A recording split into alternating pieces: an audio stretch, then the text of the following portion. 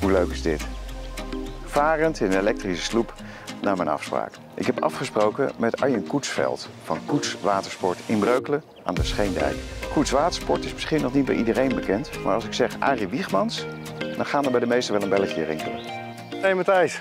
Arjan, hoi. Hey. Fijn om hier zo te komen en wat een mooi plekje om een afspraak te beginnen. Ja, helemaal goed. Hier. Ja.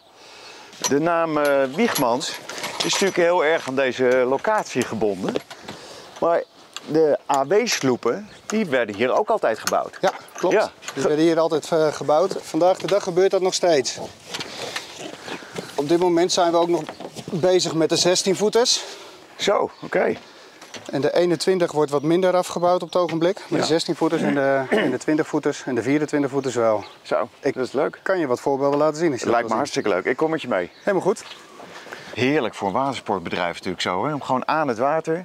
Boten liggen voor de deur. Ja, we hebben hier ook een schitterend plekje. We hebben hier in de zomerstalling inmiddels 250 boten liggen.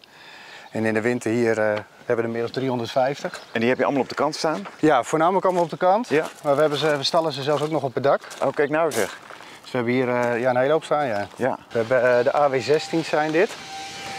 Als ze uit de mal komen, zien ze zo uit. Dus dit is een product. Hier moeten we alles nog aan doen, zo komt hij eruit. Ja. Vandaag de dag worden ze nog steeds in Nederland volledig gemaakt. Het casco wordt in Nederland gemaakt en wij bouwen ze dan hier in de werkplaats af. Hier hebben we er eentje staan, die is bijna klaar. Oh ja. Deze hebben we aan het vouwing, alles zit erop. We hebben al proefvervaren, technisch is die al in orde. Ja. En deze is ook elektrisch uitgevoerd. Ja, ik zie het hier. En doen jullie nog meer? Ja, we doen ook nog lakken en schilderwerk. Ook nog? Dat kunnen we hiernaast laten zien. We hebben hier nog een aantal boten binnen staan waar we wat houtwerk aan doen. Dus hier hebben wij, van deze doen we de houten laten boven op dek, doen we allemaal opnieuw. Die halen we helemaal kaal. In sommige gevallen, als de klant het wil, halen we het er ook af. Pakken we het helemaal opnieuw in.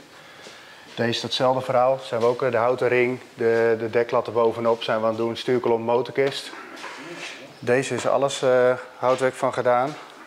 En zoals je ziet zijn we daar de laatste hand aan de romp aan het leggen. Zijn we op dit moment helemaal aan het polijsten, aan het slijpen. Zometeen gaat hij daarna naar buiten om afgepolijst te worden en weer opnieuw in de was. Dus deze klant heeft zometeen letterlijk een nieuwe boot. Ja, die gaat er als nieuw uitzien. Hier om de hoek doen we dan nog wat dingetjes voor het elektrisch varen. Dus hier hebben we een werkplaats gecreëerd waar we goed lichten voor op onze met moederborden en met bedragingsschema's voor monteren. En we doen hier het flexistiek verhaal. Dus kleinschalig doen wij. Wij doen alleen motorkisten, zwemplatformen, dat soort dingen. Ja.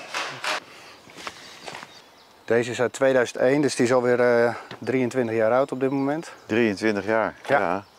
En die is technisch helemaal, eigenlijk alles aan gedaan. Ja, nieuwe kabelaring, houtwerk, alles opnieuw, romp opnieuw. En uiteraard deze is ook gelijk elektrisch varend. En dit is doordat hij nu omgezet is naar elektrisch varen, is hij waarschijnlijk in waarde toegenomen? Ja. Ten opzichte van wat hij anders waard was? Ja, wij proberen nog wel eens wat, zoals wij dat dan noemen, oudere pareltjes terug te kopen. Ja. En soms in opdracht van de klant. En soms doen we het eigen initiatief, dan knappen we ze helemaal op. En dan gaat hij daarna of de verkoop in of hij blijft bij ons. Nou, ik ben natuurlijk zo gekomen, dus... Dan gaan we zo nog een stukje verder. Leuk, ja. Ik zal de kap even laten zakken. Dan zien we wat meer van de mooie omgeving hier. Zeg Arjan, hoe ben jij eigenlijk hierin terechtgekomen? Ik ben hier begonnen als schooljongen. En toen een jaar of 15 zijn we net als de meeste jongens die hier binnenkomen. Ja. Schuur, schilderwerk, schoonmaken van bootjes. Ja, en omdat varen leuk vond en vindt, dan zoek je daar een bijbaantje bij. En ik heb van het geluk van mijn hobby mijn werk kunnen maken. Ja. Ik vind het ook leuk om met boten bezig te zijn. Ja. Het grappige is dat je hebt vaak alleen maar leuke mensen rondom je heen. Je bent met hun passie bezig. Dus op het moment als jij van hun sloep waar wat achterstallig onderhoud aan zit, weer wat nieuws mag maken. Ja. Ja, dan kan ik daar wel mijn ei in kwijt. Ja. Dat vind ik wel heel leuk om te doen. We hebben een bedrijf overgenomen van Ron Wiegmans. Ron was samen met zijn ouders de funder van de Wiegmans, de AW-sloepen en de werf hier. Ja. En bij Ron zijn geen nakomelingen, om het zo te zeggen. Dus wij geen opvolgers. En wij hebben geprobeerd een plan te bedenken om met de jongens op de werkvloer het bedrijf door te laten zetten. En dat is in facetten gebeurd. We zijn de eerste zijn in 2019. Is dat stapsgewijs zijn we de activiteiten gaan overnemen. Ja. Toen nog onder dezelfde naam. En 2 jaar geleden is het overgegaan onder een andere naam in Koets Watersport. Dus we hebben het merk AW overgenomen, ook voor ons de sloepenbouw zijn we doorgestart. Ja, en daarin zijn we dan natuurlijk wel voor de toekomst gezien steeds meer aan het richten op het elektrisch varen. Het zij volledig elektrisch of hybride. Ja. Ik denk dat met de toekomst zometeen hybride wel de uitkomst gaat zijn. Maar ja, voor nu zijn we ons focus op volledig elektrisch varende sloepen. En qua plannen naar de toekomst toe, die hebben dan daar waarschijnlijk ook mee te maken? Ja, exact. We zijn aan het kijken wat wij hier in de werf kunnen realiseren qua oplaadpunten en dat soort dingen. De eerste stijgers waar wij net vandaan vertrokken, die zijn al klaar. Okay. We doen dat stapsgewijs mee als dat de klanten uit de haven ook steeds verder overgaan. We hebben gelukkig capaciteit om uit te breiden, dus wij hebben niet het probleem dat wij niet in de stroomvoorziening kunnen voorzien. Maar wij denken wel mee in andere systemen. Dus op het moment dat dat met een swappable accu of dat soort dingen zou moeten zijn, dan kunnen we daar ook in meedenken. Ja, en vanuit daaruit, die toekomstvisie zelf, ja, zijn we daar wel mee bezig. Ja. Ja. Ja, we doen dat niet alleen.